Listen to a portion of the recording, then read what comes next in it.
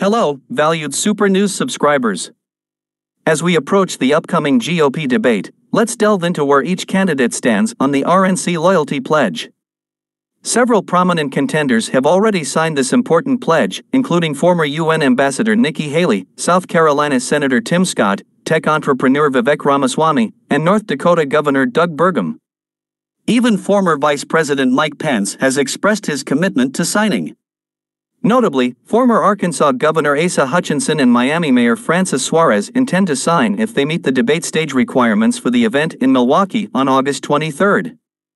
However, former Texas Representative Will Hurd, who hasn't met the debate requirements, firmly stated his decision not to sign the pledge. He emphasized his stance against attempts to influence the composition of the debate stage, citing his disagreement with certain political practices.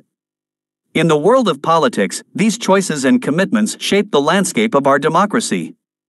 Remember to stay informed by subscribing to Super News, sharing our content with friends, and activating notifications so YouTube alerts you to new videos.